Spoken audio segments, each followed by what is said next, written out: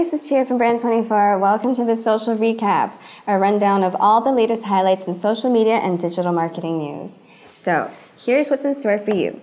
After digging into all the newest trends in social media marketing from the past week, we're going to be reporting back with the most interesting pieces of content that we find, along with our insights. Plus, we'll be testing some new tools related to social media or digital marketing, so we can give you a quick rundown of the ones that we think work really well. Now, what do we have for you this time? Since it's our very first episode, not only are we going to recap 8 of the most newsworthy articles about social media and digital marketing from the past week, but we're also throwing in a tiny little surprise at the end of this episode. Anyway, let's get started and get you all caught up with the highlights from this week's Social Recap. First up, Snapchat recently announced a big redesign and users are not happy about it. The changes make it so that people can no longer watch a continuous stream of stories from their friends, and when they do watch stories, they're getting interrupted by individual messages. Kind of like this. So, members of the Snapchat community don't really see these changes as improvements. Instead, they're saying that the big redesign actually makes the app less user-friendly. A petition demanding that Snapchat kill off these changes even managed to gain more than 1 million signatures. That's a lot. And Kylie Jenner, one of the most influential users of the app, announced that she would be signing off from the platform for good. With popular social media influencers jumping ship, what does this mean for the future of Snapchat? Will they be able to recover? We're going to be keeping an eye on this to see how it develops. Next, Facebook is looking to the future. Now with GL transmission format version 2.0 supported, 3D posts have been relaunched with more textures, lighting, and realistic rendering of rough or shiny objects. So the new Graph API will allow developers to support seamless 3D sharing into any app so that users like us can share interactive objects or scenes directly to the feed, or we can bring these 3D posts into Facebook Spaces, which is pretty much the equivalent of a social VR hangout space. Advertisers and marketers alike are loving this update for obvious reasons because it brings consumers even closer to real products. So now brands can display more realistic 3D images of consumer goods like, fashion accessories or even furniture online. And even more importantly, the new Graph API means that 3D posts can be shared across devices and embedded on other websites. So if Facebook can make this work, it could put them way ahead of any other platform by giving their users, including social media marketers and otherwise, the most futuristic way to learn and share. Moving on. If you work in social media or digital marketing, you're probably no stranger to analytics. Well, guess what? You can also get analytics about Gmail now. So why would you need analytics for your email? That is a good question. We were wondering about this as well, but then we realized, even though we can do a lot with Gmail in general, like send, receive, draft, star, or search for long-lost email messages that we do not really want to find, there's a lot left to be understood about the way that we use email. For example, with Gmail's new analytics, you'll find data on the number of emails you send, receive each day, or within a given time or date range, who your top senders are, stats on conversations and threads, word counts, response times, and more. If you think about it, this is a pretty significant development because it will help us understand the way that we use our time. And the more that we're aware of how we're using our time, the better prepared we are to make changes that will just make us, more efficient. So as an employer, you can monitor Gmail analytics to help you manage your employees. And if you are an entrepreneur or part of a motivated and ambitious team, like our amazing customer success squad at Brand24, Gmail analytics can help you improve personal productivity and even project ROI. So for example, if you find that one customer requires twice as much time or attention as another one, but they're kind of paying the same amount, Gmail analytics will let you know that it may be time for you to develop a different approach. So next up, Facebook has been busy. They've recently made quite a few changes. Besides relaunching and improving their 3D posts, there's been another one regarding their algorithms. Facebook has modified their algorithm to restrict the content that users are exposed to. So now we see a little more content from friends and family and less public content from brands and businesses. The next big change, which will also have a huge effect on digital marketers, is the way that they'll be displaying their ad metrics. In the spirit of transparency, 2 new labels have been added to the Facebook ad metric vocabulary. and they're estimated and in development. So this is being implemented to provide marketers with more clarity on how each metric is calculated, so you can measure your KPIs just a little bit better. When you see the word estimated attached to a label, it means that this metric is actually based on a sample from the data. In development means that the metric is still being tested, so they may consider changing the way that they actually calculate this in the future. It's in development.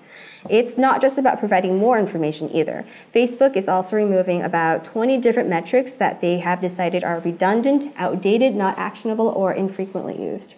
And to help digital marketers get used to all the new changes, a new program called Measure What Matters is coming soon. Basically, it's going to educate all us marketers about the changes that they have made to their ad metrics. Clarity is key. So if you're a digital marketer on Facebook, make sure you stay up to date on all the latest changes. And an easy way to do this is by tuning into the Social Recap. Speaking of social media platforms like Facebook, here's another highlight from Snapchat. You can now add GIF stickers, or is it GIF, courtesy of Jiffy, or Giphy if you prefer, to your images and videos on Snapchat. This update is coming a little late. Instagram actually just introduced the same feature last month, but better late than never.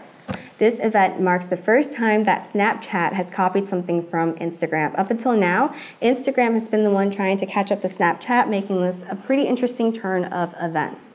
So what's new over at Google? Well, they've just launched AMP Stories. So it looks like they decided to hop onto the story bandwagon. Just like the stories that you can watch or create on social media platforms like Snapchat and Instagram, AMP Story users will be able to combine text, videos, images, and graphics in Google's new visual storytelling format. AMP Stories is going to be free from external advertisements, but publishers will be able to advertise from within the content of their own AMP Stories. More importantly, publishers will be able to keep 100% of the ad revenue from their stories. I like the sound of that. This seems like a pretty strong bid from Google to compete with the likes of Snapchat and Instagram. At the moment, they're still focused on just drumming up interest among potential publishers, and once they get the ball rolling and have a better idea of what users expect from their new feature, they might look into a more consumer-oriented approach. So for now, the main features include rich visuals with native video and image performance, storytelling through animations and tappable interactions, as well as support for mobile and desktop access. Now let's take a baby step away from social media and look at a different platform. If and when you are job hunting, what's one of the most important things that you want to know about before you even talk to a potential employer?